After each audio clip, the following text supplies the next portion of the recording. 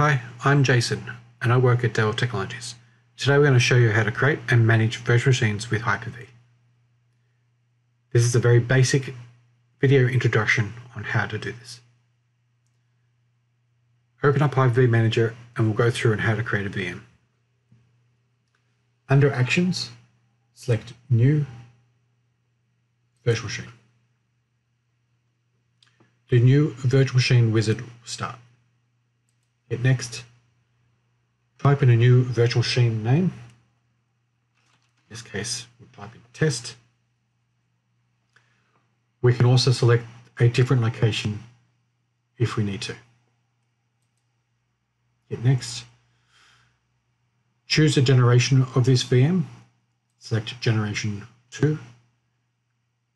Generation 1 is for any operating systems that might be older. Hit Next. Type in the desired startup memory. In this case, we will select 2 GB. We can also select Use Dynamic Memory for this VM, which Hyper-V will decide on how much memory will be assigned to the VM. Hit Next. Select the desired network. Hit Next. Here we'll be able to choose the options to create a new virtual disk or use an existing virtual disk or attach a virtual disk later. We can also select the desired size of the virtual disk. In this case, we'll type in 40 gigabytes.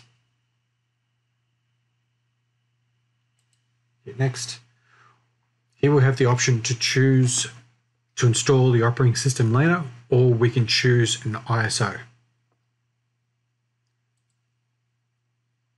Select Browse and locate the ISO and open.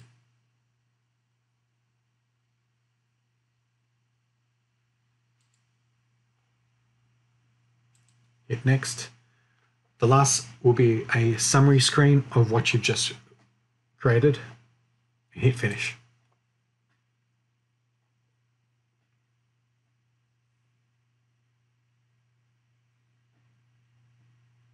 So now we've created a new virtual machine. It'll be listed under virtual machines.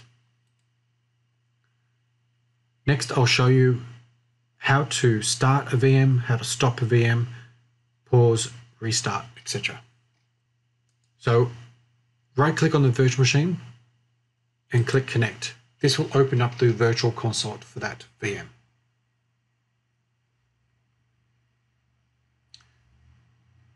Under Actions, we can start a VM, which will start the actual VM.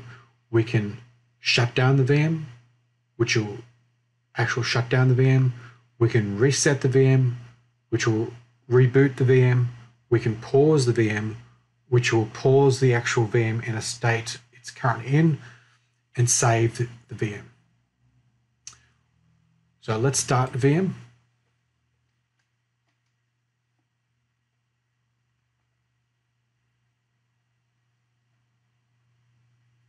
Okay. Now we can shut down the VM. So the power off is like actually powering off the VM. If we perform a shutdown, that will be equivalent to a graceful shutdown.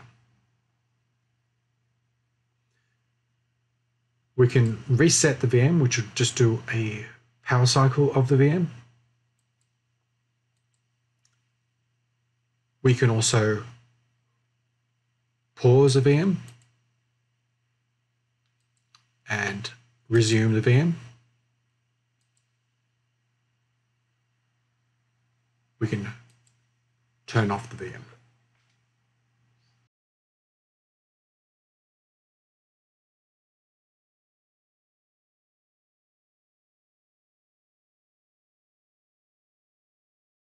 There are also options to perform snapshots.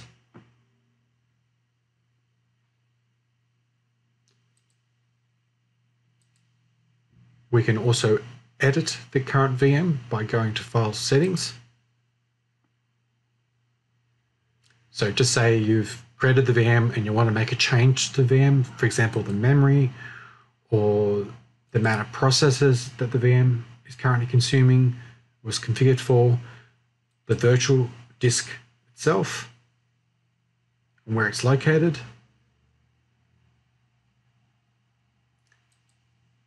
the network configuration, the VM name, checkpoints or the actual snapshots, paging location,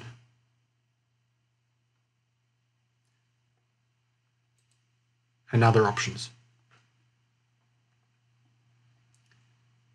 Okay, that's it. Thank you very much. I hope you enjoyed and were able to learn a little bit how to create a new virtual machine and how to start and stop and manage the VM.